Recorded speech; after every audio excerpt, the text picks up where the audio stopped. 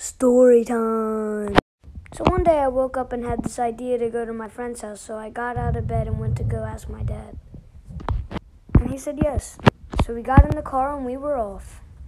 On the road again. So we got there and my friend Nate and his big brother Terry were outside. I said bye to my dad and we went inside. They then told me about this crazy guy they ding-dong ditched. They said we should. No way. They said he got so mad. But after so much convincing, I agreed.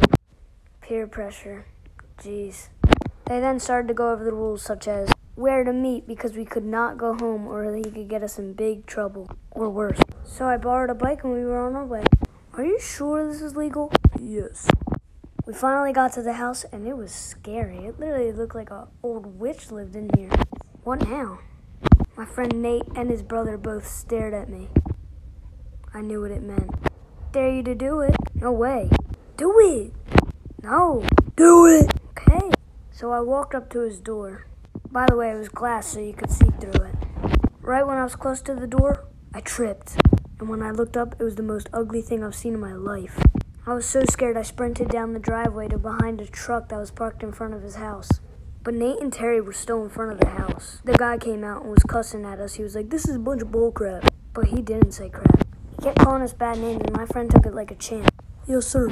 Then he was like, "I saw your friend run behind the truck too." Then that's when my heart started to beat out of my chest. He went back inside and I sprinted right towards my friends.